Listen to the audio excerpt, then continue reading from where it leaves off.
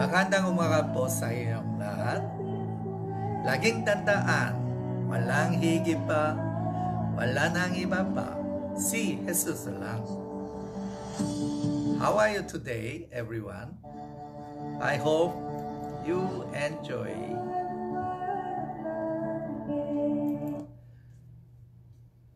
this music. This song was sung by the Lady Clemente. Because when I used the other one from the YouTube, the Facebook is claimed I don't have the right copyright. So the lady is to sing and we tried this morning. How did you find? It's good. I tried to bring the better intro music for waking up everybody in the morning. Today, we are sharing very interesting the Bible in Old Testament is the book of Jonah. Do you know about Jonah? The one who was 3 days, 3 nights inside the big fish. That is the Jonah. We call him reluctant prophet. This Jonah, if you see the Old Testament, it's just a 4-page, very short the story in Bible. From the chapter 1 to chapter 4. It's total 48 verses. Is this the Jonah book? The Jewish people, they are most favored. Every time they gathering, they read these 48 verses. Why? Because this Jonah is kind of looks like the Hebrew people and the Jewish people that are representing the story. The Jonah, he was in the North Israel in the year something like the before Christ, BC, about 760 years. Before Christ, 760 years before, the Jonah was there. That is the North Israel. That time the king is the Jeroboam II. Jeroboam II. He was the also strong king. And then there's a neighbor, it's the very strong enemy, the cruel enemy is Assyria. So actually later on, the North Israel was conquered by the Assyria. So the Assyria is the one of their big enemy. But what happened? The God ordered to Jonah in going to the chapter, Jonah starting like this, the chapter 1 verse 1 to 3. The word of the Lord came to Jonah, son of the Amittai. Go to the great city of Nineveh and preach against it, because its wickedness has come up to before me. But Jonah ran away from the Lord and headed for Tarsus. He went down to the Joppa, where he found a ship bound for the port. After paying the fare, he went on board and sailed for Tarsus to flee from Lord. Jonah is the prophet. God instructed him, you go to Nineveh. Nineveh is the capital of Assyria, the kingdom. It's along the near to today's near to Iran and Iraq, the border there, the Nineveh. And then Jonah is against of the instruction of God. This is not the attitude of the prophet. And then he go to the Joppa. Joppa is along the Mediterranean of Israel, near to Tel Aviv today. and there's a port.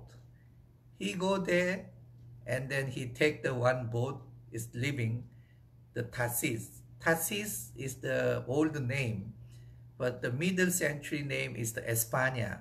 Today is the Spain. So he riding the boat from Joppa to the Spain. He paid the money, and he flee from God. He want to run away from the God, because the Israel here, and then Assyria here, and Jerusalem to Nineveh is about 750 kilometer. It's about 550 mile in north. But he went to the west and take the boat, go to the Spain, long way, the other way. The Nineveh is here.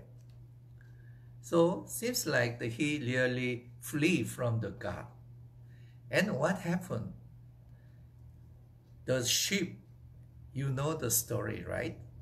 Maybe when you are young, your mother or your father shared this, the Jonah and the big fishes. And then the boat faced a very strong wind and stormy. And the sailor, the seamen, they prayed to their God, please to come down. You know, those times, there's many gods, but in Greek, who is the god of the ocean, sea? The name is Neptune. Neptune with the three fork, the sword. He is the god of the sea. Maybe seamen, they bow, they worship it, but it's nothing happened. And then they found the Jonah is asleep inside the ship down there. They bring it up. Why don't you pray to your God? We pray to our God. You also pray your God. And then he declared, the Jonah is declared, is verse 1 to 9. He answered, I am Hebrew.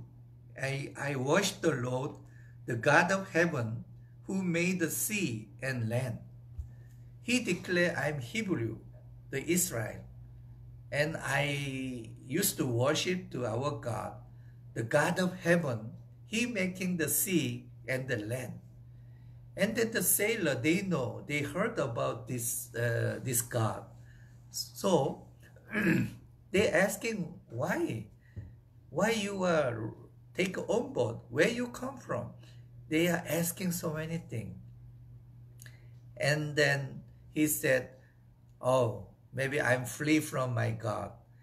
That's why the seamen get the notice, because of this guy, his God is angry. So they punish to us by windy, stormy. And then the Jonah, maybe that time, he's really the feeling, I better die. I better suicide. Because God may be angry to me. And no more hope. Tapos na. So he offered himself on the verse 12. He said, pick me up, throw me into the sea. He replied, and it will become calm. I know that it is my fault that this great storm has come upon you. He declared to the seaman, it might be my fault. God is angry, so you throw me to the sea, and then it will be calm. You know, in our Bible, in New Testament, the follower of Jesus Christ, there's a Peter and also Judah who sold the Jesus.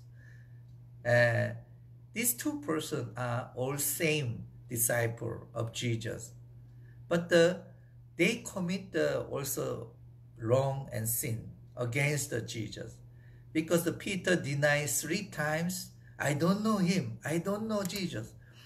And later on, he come back to Jesus, is asking forgiveness. And he come back to God. But the Judah, the Judah, he sold the Jesus. He feels so heavy, I did wrong thing. And then he decided to suicide, hang himself. It's not come back. It seems like the Jonah is the character of Jonah in between, like the Peter, also the Judah. His character now he come like the looks like Judah. Throw me to the sea. So he take the kill himself. And what happened? The seaman is follow him. It throw him to the sea. And the sea is calm really. And then what happened? The seamen, they do not believe the God of Jonah. Now they worship him. They believe the Hebrew God is the real God. And what happened? On the 16 and 17, at this men greatly feared the Lord, and they offered a sacrifice to the Lord and made vow to him.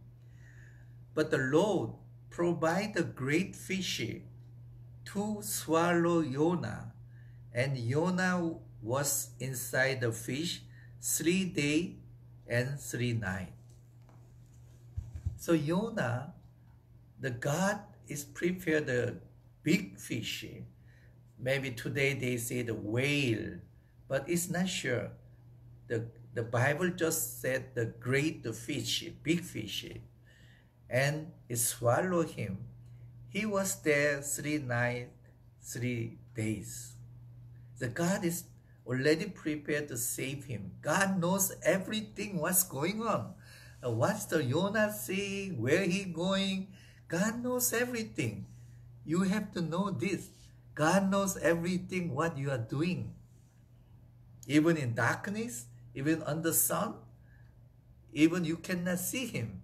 He knows everything what we are thinking, what we are doing. Do you believe this? It's happened to Jonah. And then the chapter 2 is starting.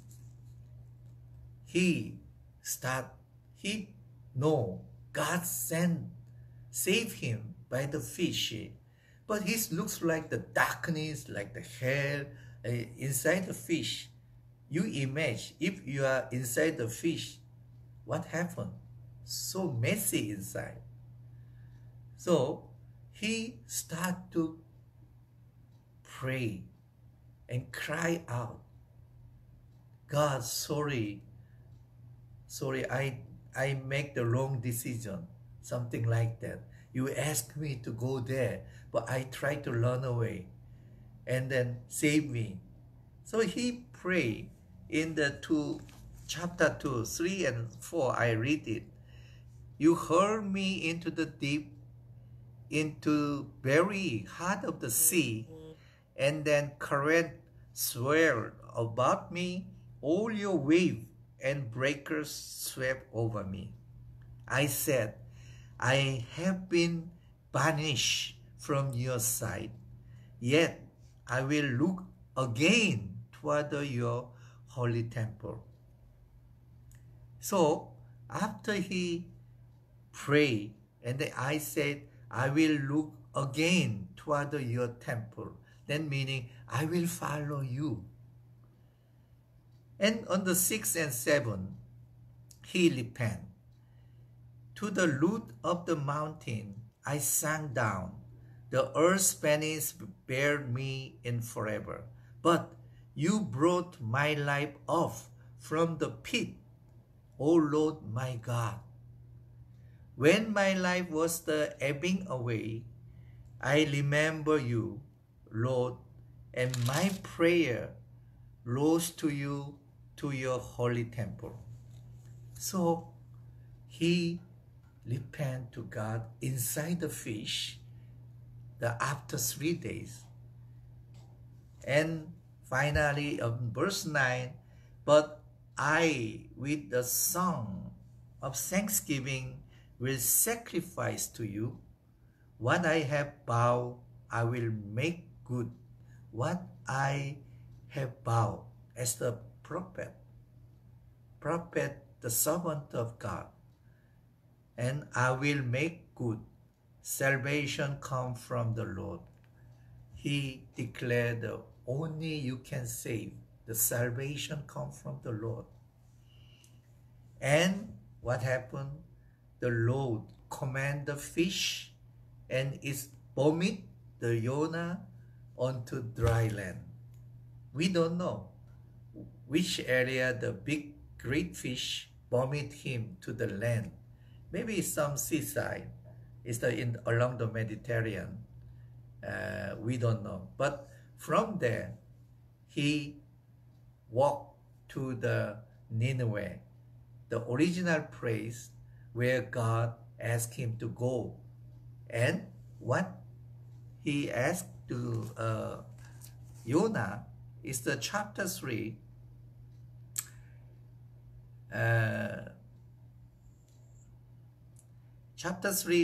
verse 3. Jonah obeyed the word of the Lord and went to Nineveh.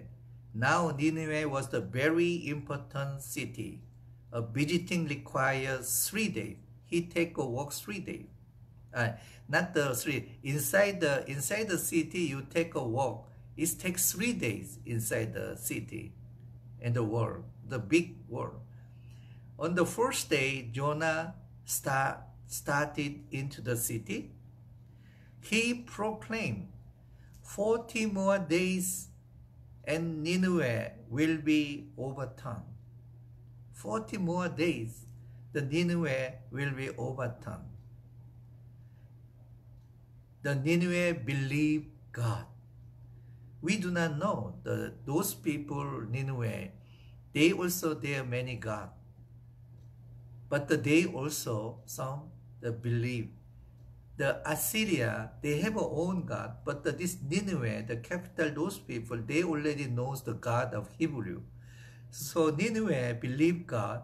They declare the fast, and all of them, from the greatest to the least, put on sackcloth. Even the king come, declare, and pronounce the decree, the fast, nothing to eat. And then everybody wear the sackcloth. And because Jonah expect the God choose the Hebrew people, the Jewish today. And God only blessing and protecting the Hebrew people to save. But Jonah now, why he run away? God asked him to go to Nineveh, the enemy, the alliance, the foreigner. They are not clean people. And asked them to go there to proclaim. And Jonah knows that God is always the merciful. Why God pay attention to other nation, other people beside the Hebrew? He is the jealous. Also, he knows this time God is let them disappear. The Assyria is attack them. But why? He sent me to try to save them. Because the Jonah already know the plan of the God, the heart of the God. So he's the very jealous. Why? Only Hebrew people is very proud. We are chosen by the God. Today, the Jewish people, they are saying, when Jesus come, after almost 700, 800 years that this happened, and then all Jewish people saying, we are only chosen people by God. But in Old Testament, the book of Jonah is only very unique. God saving other nation. So Jonah was the very jealous, so he do not follow his order. Something like he do not want God to save also other country alliance. But God is something like, this the book of Jonah. It tells us the two teaching. It's the giving the something warning, reminding it to the Israel people who are very arrogant and chosen by God and proud. They only themselves. They don't care about other people. The God is the really breaking that kind of soul and reminding them, you are not alone. I'm going to save you. Also, second, is showing the God is something whole nation in this world. He's the common love to share. He's tell them, I'm also love everyone, not only Hebrew people. These are two strong and important message is come from Jonah. So, what happened on the chapter 4? And Jonah disliked what God done it. So he go on the hill, and then under the sun, he tried to watch the Nineveh, whether really God do not punish them or they are saving them. He watching it. And then the God saw he is under the sun, it's very hot. So he put this one vine leaves, like the parasol leaves. So Jonah was happy. Oh, God is thinking about me. So he making these leaves. And then he's still waiting to see with the doubting. But next day, the God sending the worm eating the vine, the leaves. The leaves is a patai. So he become under the sun again. And he's complaining it. Why God is making this one? Let the vine leaves is the dying. And he's the angry. And what God said on verse chapter 4 is said. And when he said, when God is taking it away, the Jonah say, verse 3, now, O Lord, take away my life, for it is better for me to die than to live. He do not want to really experience what God is going to do to those people. And then he take it out there. And then God said, but the Lord replied, have you any right to be angry? Have you any right to be angry to me? Because everything in this world, buhay, patay, is my work. You do not do anything. And then he said, you are complaining, one vine leaves is already gone. But I am thinking about the 120,000 people inside the Nineveh, the city. They are more valuable life. That is after that, because the Jonah is still complaining in the last part of the Jonah, that still the God is asking, do you have a right to angry about vine? I do. He said, I am angry enough to die. He still not follow the God. I'm still angry. But the Lord said, you have been concerned about this vine. Though you did not tend it or make it grow, it sprang out overnight and died overnight. But Nineveh has more than 120,000 people who cannot tell their right hand from their left, and many cattle as well. Should I not be concerned about the great city? There is the 120,000 people, also many cattle, animal there. The life. That is the God said, I am concerned. But Jonah said, they are not Hebrew. You do not choose them. And he still complained. This book is the never say how Jonah finally reaction, but the book is finished at that sentence. It's very interesting. And then the Jewish people saying, maybe God chooses us, but we do not follow what he asking. Also, maybe the God want to use us to extend share the news of the God, but they just keep by themselves. This is the kind of the representing the Hebrew people, what you really have to do. So, you have time, you read this the Jonah today, just the 4 page. It's very interesting. And what is the message there?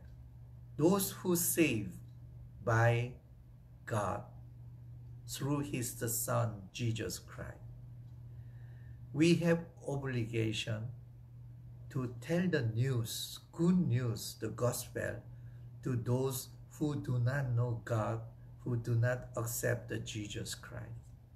That is the message to us today. So, you and me, we have been saved. We ought to share the gospel to those people who do not know about this one. Like the Jonah, we have such kind of heart.